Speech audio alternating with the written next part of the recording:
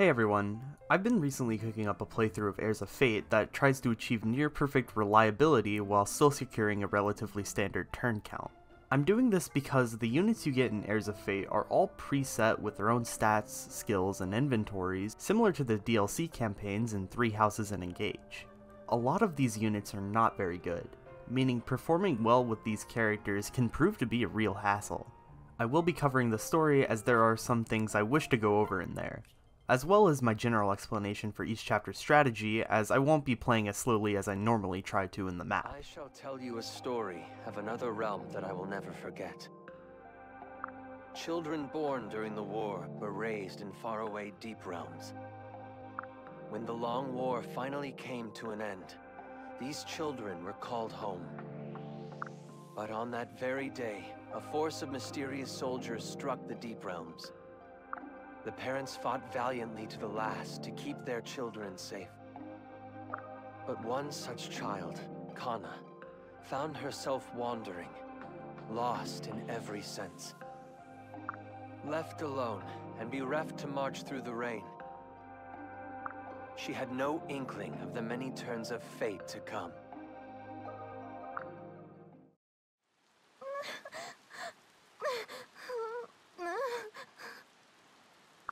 The introduction, paired with the first non-narrated piece of dialogue being voiced, led me to believe that this entire story was going to have full voice acting. The fact that it isn't doesn't ruin the experience for me, but it would have definitely been way more enjoyable. Why? The story of this DLC follows an alternate timeline where the units in the first generation all die while protecting their children from Valite soldiers. In Fates, since all children are strictly locked to their fathers and mother for male Kana and Shigure, there's basically no elaboration on who the mothers of these children are. Especially since if you're playing the DLC with a Birthright or Conquest save file, half of the units in this story aren't even obtainable, and intelligence systems wanted to circumvent any confusion. However, the lack of mention for one specific character, I'm sure you can guess who, makes some of the later points in the story pretty stupid. But I guess that's par for the course for Fate's writing.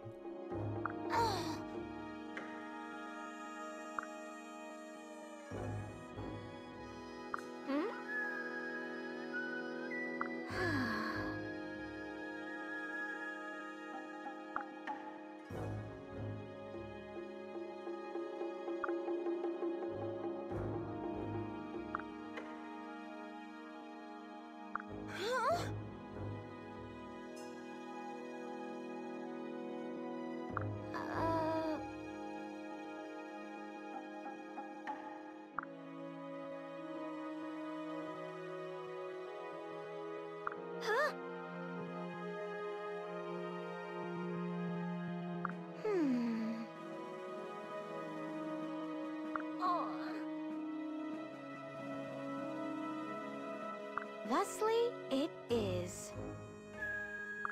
Yeah.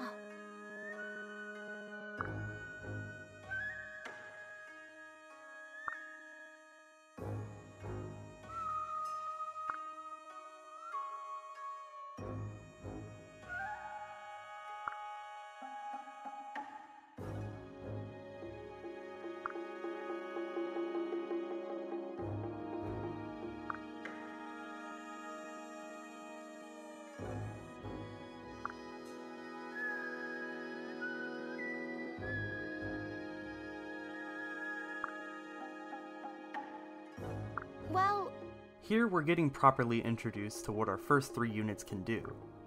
Kana has been given the Yato in place of her father, Korin, and she will also join equipped with a Kodachi, a 1-2 range sword that can't double enemies. She starts as a level 10 Nor princess, which means she's going to come equipped with Dragon Fang and Nobility. Units don't gain experience here, so Nobility is entirely useless, and believe it or not, Dragon Fang would technically help me more than hurt me in my strategy. However, I won't be relying on it. Explained in the story, Kana will not come equipped with a Dragon Stone as she does not yet know that she can turn into a dragon. Selkie is a Kitsune, meaning she only uses a Beast Stone and Beast Rune as her weapons. Normally in Fates, these aren't very good, and the class as a whole is terrible. But in this chapter, she's by far the best combat unit you have. She also comes with a concoction and her Kitsune skills, even-handed and beastbane. These will prove to be extremely useful in my clear. The game tries to sell Mitama as just a standard healer, which she partly is, since Shrine Maidens can't use weapons until promotion. She comes with the skill Rally Luck. This skill is broken for my clear, as it allows every single attack in this entire clear except for one to have 100% hit rates.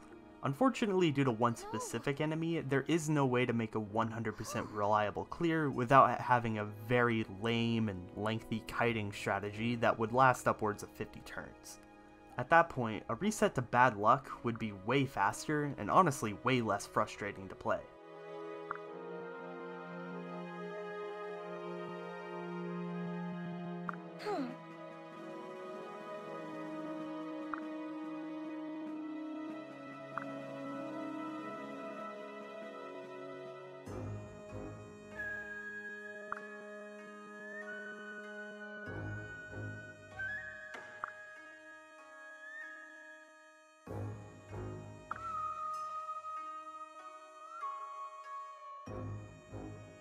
Yeah.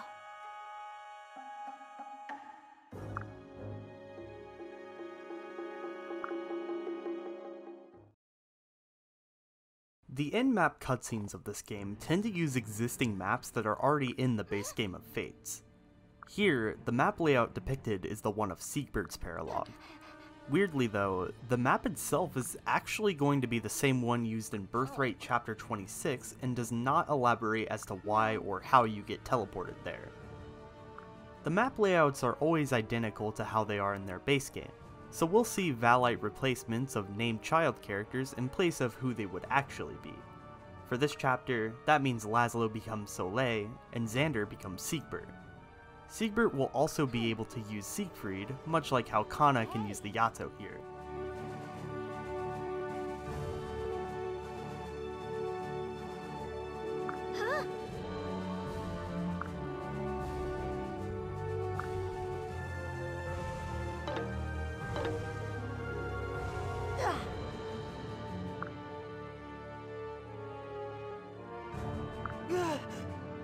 As it's been shown in the story, our next recruit is Kiragi. Kiragi is annoying in this chapter because his only weapons are the Fujin Yumi and the Iron Bow, which have pretty bad hit rates. Luckily, his personal skill is a great help here as it gives him Rally Luck and Rally Speed by simply using the Wake command. That will be important a couple times, but aside from that, he'll need a lot of help from adjacency bonuses.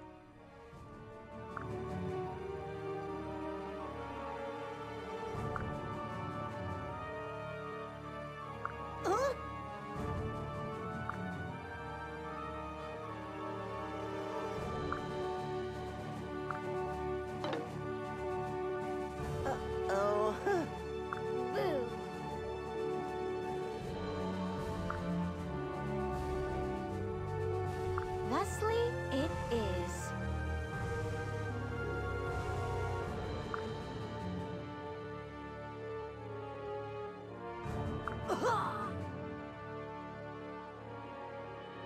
What a pickle. We also get Kiragi's retainer, Hisame. Hisame is sword-locked, like Kana, but he has a few things that makes him different. Since he's in Samurai and not Nor Prince, he has different pair-up bonuses and skills. Though here, Vantage and Duelist Blow won't be too useful. His personal skill gives him Rally Skill and Rally Resistance when he uses the Wait command, which will be very useful as most of the enemies in the map use lances, which beats swords in the weapon triangle. The extra skill mitigates the hit rate lost. He also comes with a free practice katana, which is very useful for allowing Hisame to actually double things even with his low speed.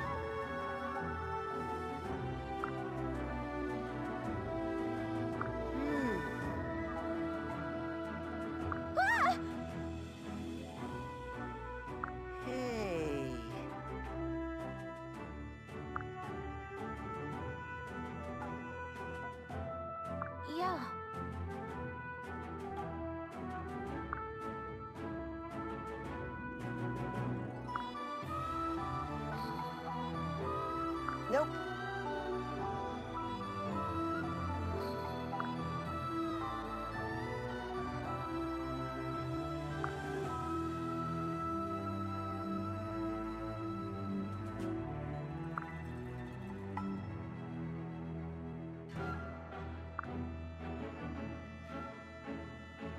I can help too!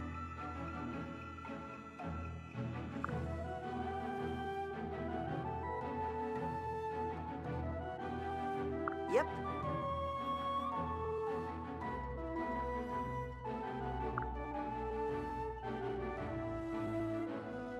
Huh?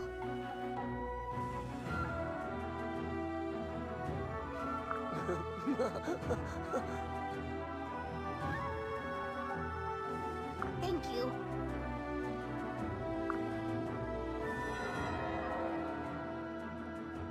Before the map begins, we're getting access to the Noble Yato. This upgrades the Yato from 8 to 11 might, and it obtains 5 crit and 10 avoid. More importantly, it gives Kana an extra 2 strength and speed by just being in her inventory, which makes her go from a terrible unit to a pretty respectable one.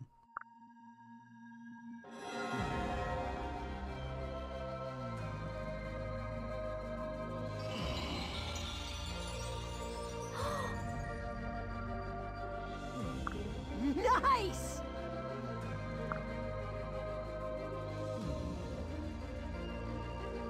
This is great!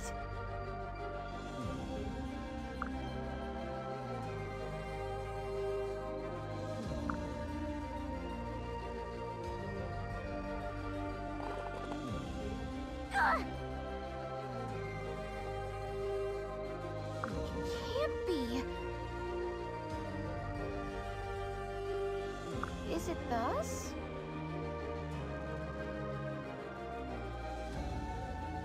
Well...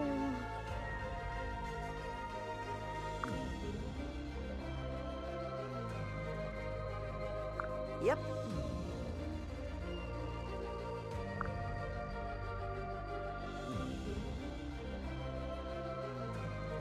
Yeah. Ah! Fun fact, with animations off, you can press the B button during sprite combats to make them go by even faster in the map. This actually works in cutscenes too, and it's not something that I've ever seen documented anywhere. It's useless knowledge, but it's kinda neat. Gods.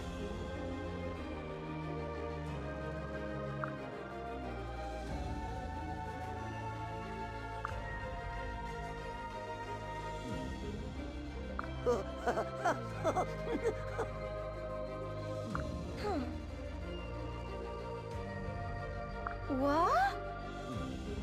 You know?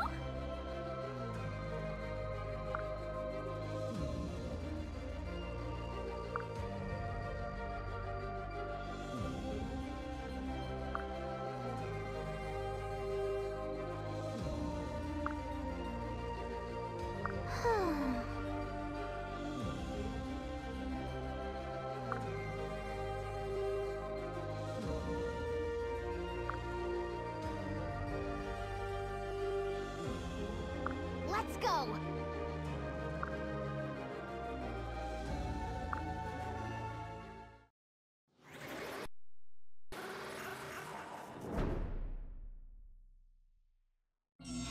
Mitama immediately begins by giving rally luck to all 4 of her allies. Then, Kana kills the southern Dark Mage from the left.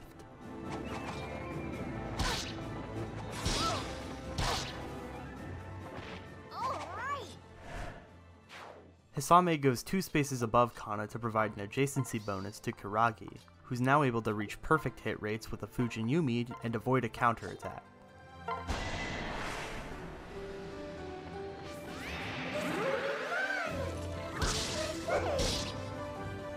I'll try harder next time! Selkie goes to Hisame's right and equips the Beast Rune to kill the fighter on enemy phase. With the Beast Stone, she would take way too much damage, assuming she got hit. Let's go!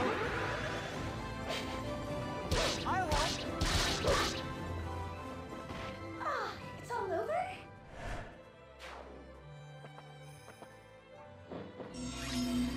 After Mitama rallies for everyone again, Kana goes above the southern fighter and uses the vulnerary that Kuragi gave her on the last turn. Hisame goes 2 tiles away from the fighter to allow Selkie to kill it using his assistance. If both fighters had hit Selkie, she'd have only 6 HP left. My turn.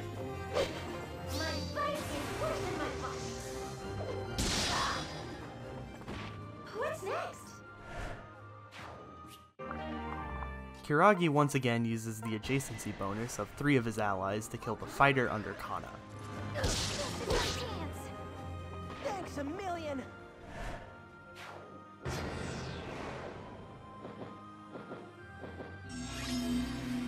Kana and Hisame go in range of the 2 wyverns that Percy spawned with, and Selkie sits in between them to dual strike. If Selkie had gotten hit earlier, I would have used one of the concoctions.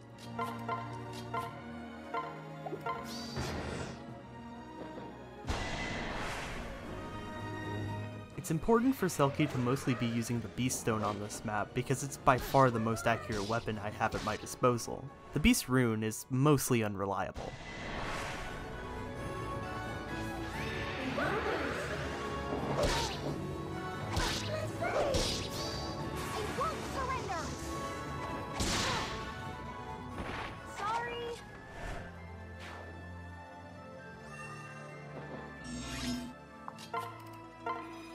Kana goes below the wyvern that Hisame fought and kills it.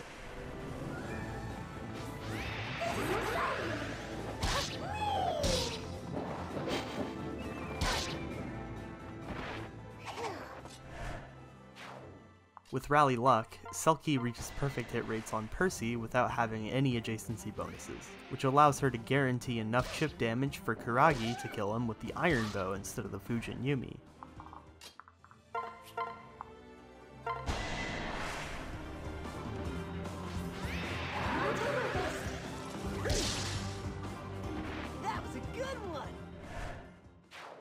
Hisame goes to Selkie's right to bait the Lancer towards him.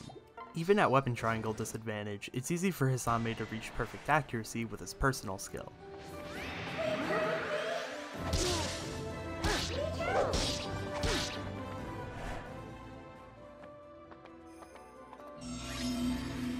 Kuragi goes under Hisame to kill the Lancer. Thankfully, he doesn't need much assistance to kill things when he has weapon triangle advantage. Kana takes a concoction from Selkie and pairs up with her to get dropped in range of another Lancer. Hisame goes above Kana to provide adjacency bonuses, as well as heal himself with the concoction that I just put in Kana's inventory. Hisame's hit rates aren't perfect here, but Kana does have enough damage on her own to kill.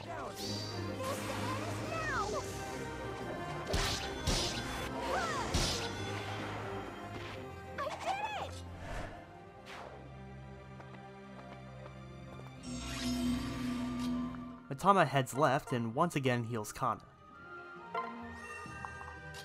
Most of my units will stay out of the freeze range, except for Kuragi, who will bait the Troubadour to force specific enemy movements.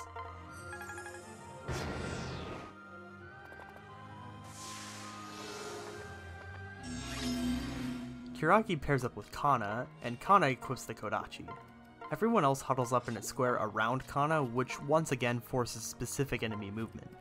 There is some slight variation on where the outlaws can end up, but out of the 4 outcomes that I've seen, only 1 forces different positioning, and even then, it doesn't mess with the rest of the clear in the slightest.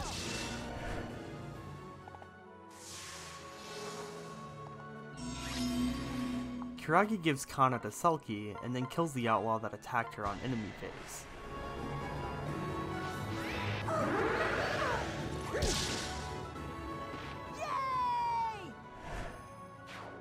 Selkie moves 2 tiles to the left and 1 tile north to kill the outlaw in 1 round.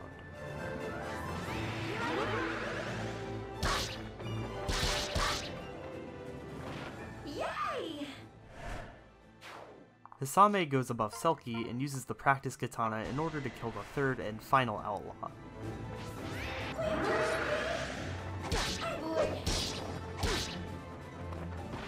As expected. Mitama separates Kana from Selkie in a way that would normally activate Haiku, which would be more important if Kana had actually gotten hit.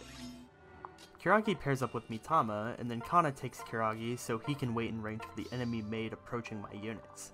With Kana's pair up and the speed rally he gets from his personal skill by waiting, he's able to one-round the maid with the iron bow. Selkie finally kills the troubadour. Let's do our best. Surprise! Hisame goes on Selkie's left to bait over the final two Lancers we'll face.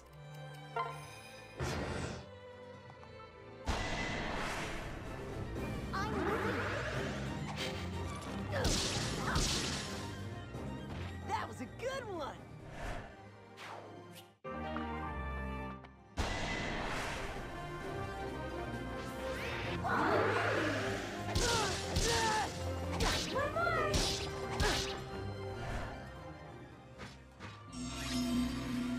After Rally Luck, Hisame kills the weak Lancer, who will always die to Selkie's dual strike even if Hisame misses.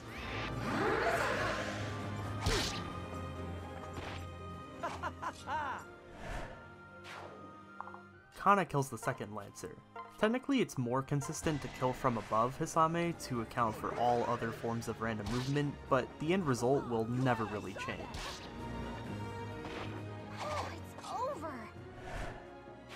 Selkie goes above Kana and uses the HP tonic while also baiting the two knights in the nearby hallway.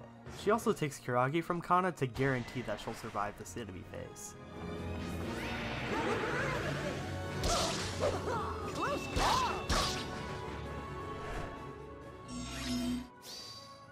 Kiragi switches to kill the knight left at full HP.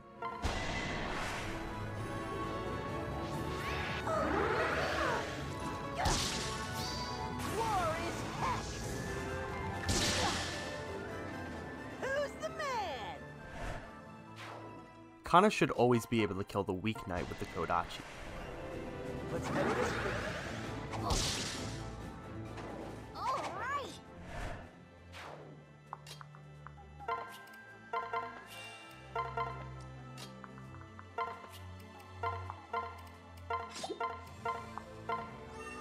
I'm spending the next few turns healing and heading towards Soleil's group.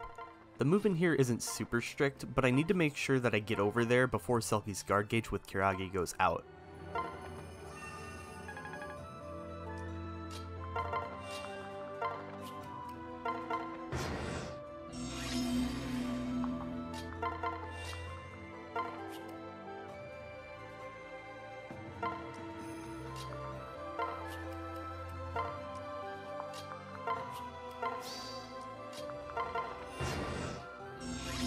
It's important that Selkie gets the luck rally here because in order to go in range of the two mercenaries on the left, but not anyone else, she has to go directly above a stairs tile, which ruins her accuracy on one of them. Also, if she isn't at full HP, I need to make sure she stays there. She won't survive 2 attacks at full health anyways, and from what I understand, if she doesn't get hit by the first mercenary when she's at full, the enemy movement will become sporadic.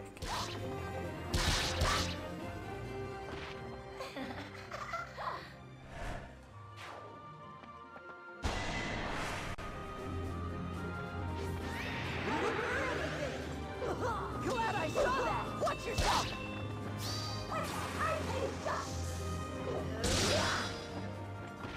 That was fun! This is one of the only turns that has a real chance at forcing a reset. Soleil has a killing edge, and is far too bulky to be one-rounded in player phase without a crit or Dragon Fang activation. There's genuinely nothing that can be done about Soleil's crit chance, because the unit with the most dodge, Selkie, with Rally Luck and a Beast Stone, still faces at least 3% crit rates against Soleil. The only way to safely dispose of her is to kite her around the map and then only attack her at range or when your guard gauge is full. That would take way too long and would be way slower than just simply resetting. The formation I have does change enemy movement based on if Kana takes damage here, but assuming no crits, there should never be a death that spawns from it.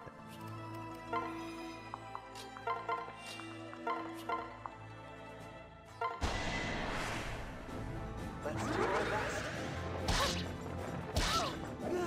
Wake up! Guess I did it right.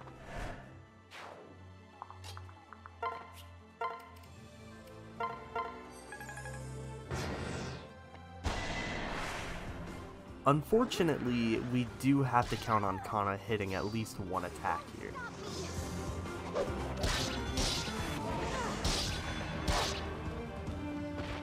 Sorry.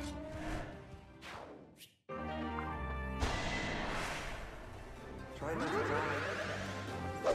Are you okay? I did it!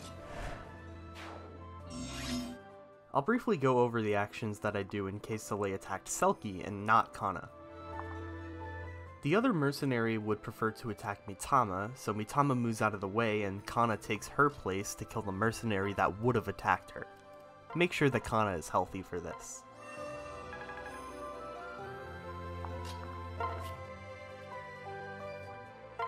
Selkie then goes to where Kana would be and then kills Soleil.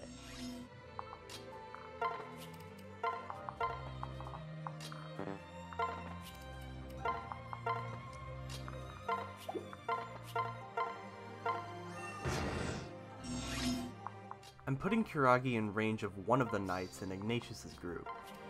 All three of these enemies have 2 range, so the only way to enemy phase them is with a bow at the edge of their ranges or the Kodachi.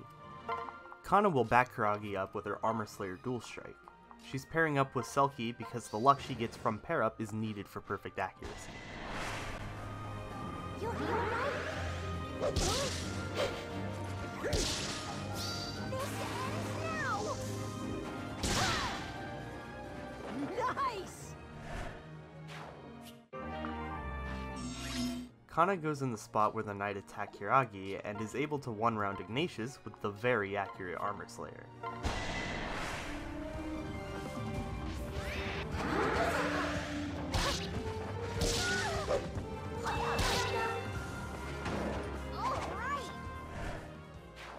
Hisame should always be able to go above Kana and kill the other one.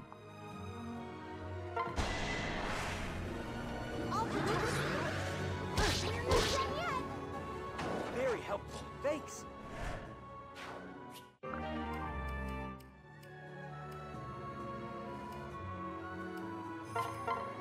Everyone starts heading for the door. Kana's done for this map, so she doesn't need to be healed anymore. Kuragi, however, does.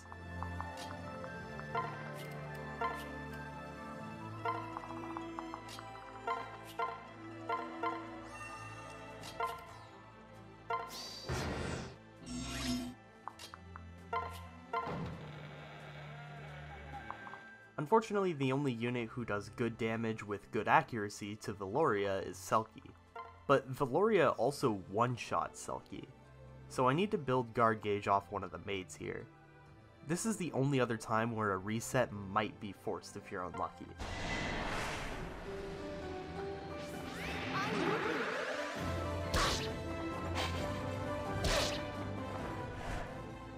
Kuragi can easily kill the other maid.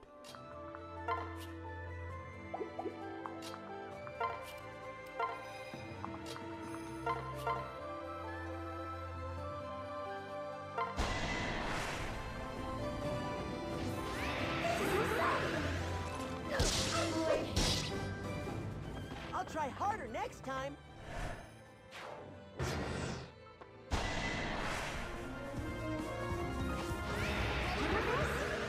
Are you okay?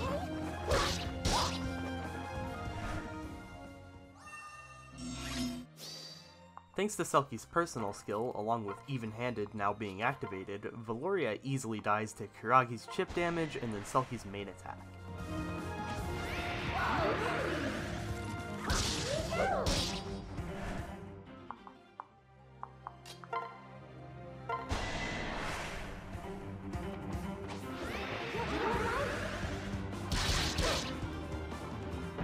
Nice playing with ya.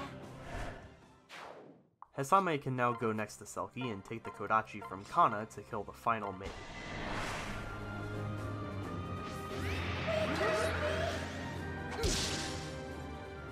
I apologize. My Selkie here can attack into Siegbert and block with her guard gauge on the next turn. But if anything looks dicey for her, she will never be in serious trouble as long as you only attack Siegbert in enemy phase and heal on player phase.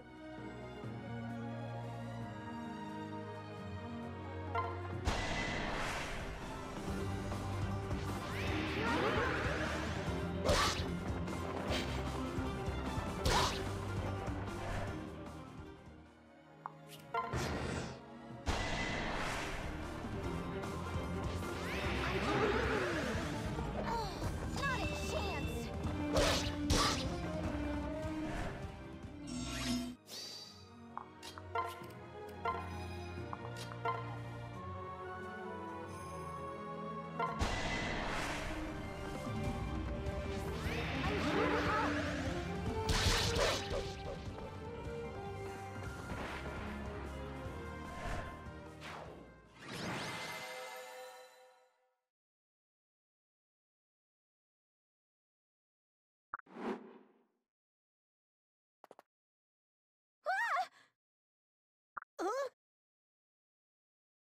Let's go.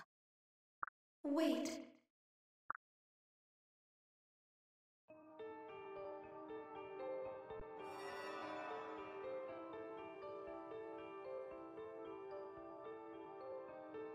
Listen. I,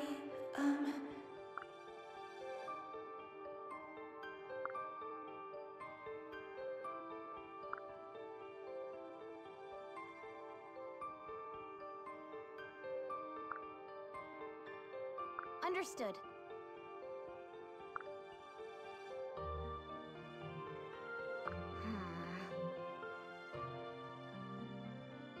Yep.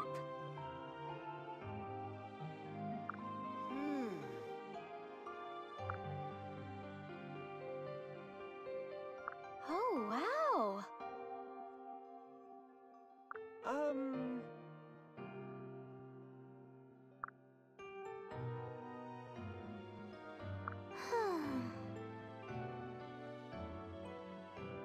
you have my support.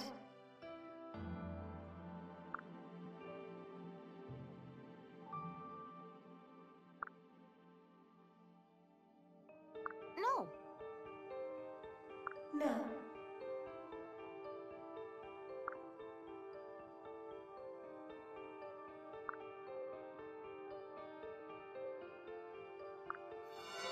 Well,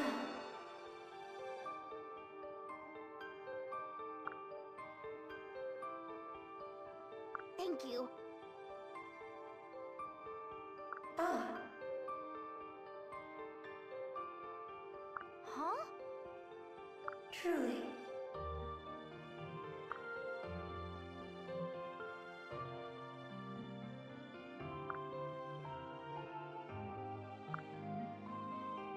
Throughout the Fire Emblem series, there's always been a unique object that is actually dubbed as the Fire Emblem.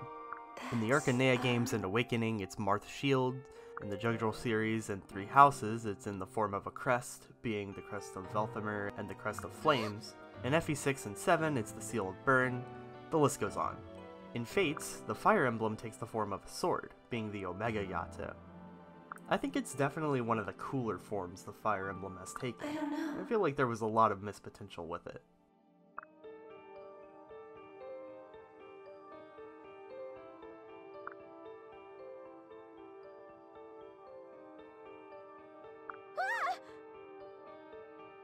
My apologies.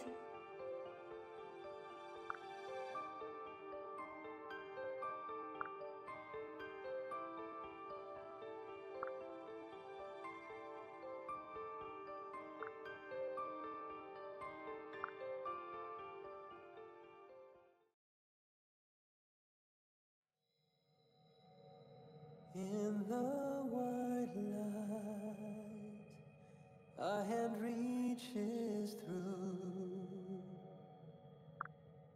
Shigure has recorded voice lines for this entire song, and it plays in the final map of this DLC. Wish we got to hear more of it here.